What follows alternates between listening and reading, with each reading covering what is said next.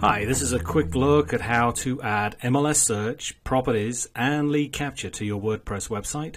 We'll end up with all these components embedded in your site, such as a search form and search results with maps and property pages too. So how is this done? Well, first we need some ingredients. You need a WordPress website, your Buying Buddy account, and about 10 to 15 minutes of your time. And the first thing we're going to do is add the Buying Buddy plugin to your WordPress website. So from your Buying Buddy account, we download the plugin zip file, and then in WordPress, we go to Plugins, Add New, and upload the zip file and activate with your account code.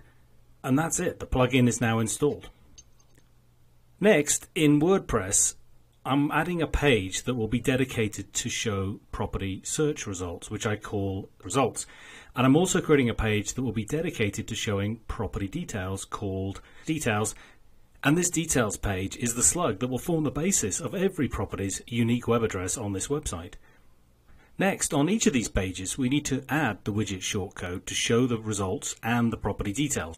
So back in my Buying Buddy account, these shortcodes are all shown to help you with installation. So let's copy the shortcode for the results widget and then go back to my WordPress results page, and I paste this shortcode into any text area and save.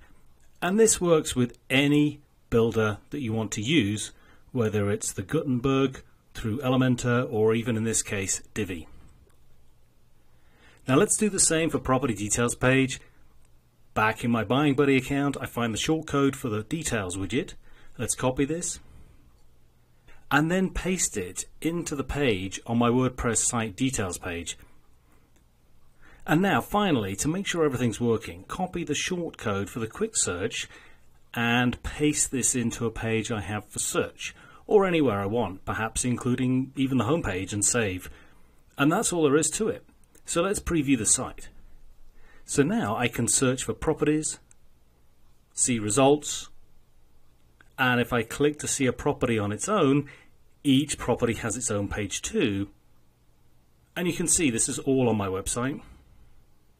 Now, using the same approach, I can create pages for anything else I like. For example, here is an alternative version of the grid layout with more focus on larger images that can be used to showcase my own properties. Or how about a neighborhood page like this, which shows some search links at the top, a nice looking animated carousel of properties, and then a map which has an outline of the neighborhood. Now in this example of the map, I use the wizard tool in my Buying Buddy account to create this by drawing the shape on the map, and the wizard in the Buying Buddy account just gives me the shortcode that I can just copy and paste onto any page. Now this example page really shows how the IDX and MLS components are all on my page. They're embedded in the page and amongst any other content.